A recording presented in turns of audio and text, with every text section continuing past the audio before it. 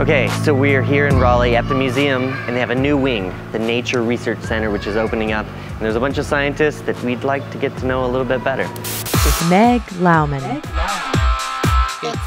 Meg. Director, tropical canopy ecologist, and conservation biologist.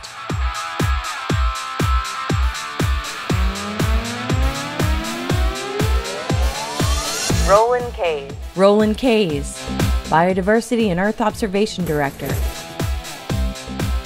They can enter through this little tunnel, which happens to be a trap. Mountain Unicycle Rider, or Muni. Julie Horvath. I like the cooking shows. My PCR is done and taken out of the machine. Genomics Microbiology Director and Aerobics Fanatic. Rachel Smith. Astronomy and Space Observation Director. This is the only photo we have of Rachel. She really likes large telescopes. Lindsay Zanno, Paleontology and Geology Director coming from the Field Museum.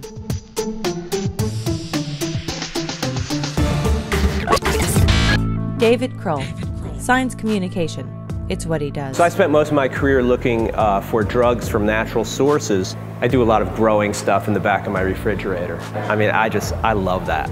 Now what I tell people I do is I get them excited about other people's science. That's my job, is to connect scientists with regular people. Partly because I can talk to scientists, but I'm also a scientist who allegedly can talk to real people. And so that's why I'm trying to bridge these two worlds. And that's the whole goal of the Nature Research Center.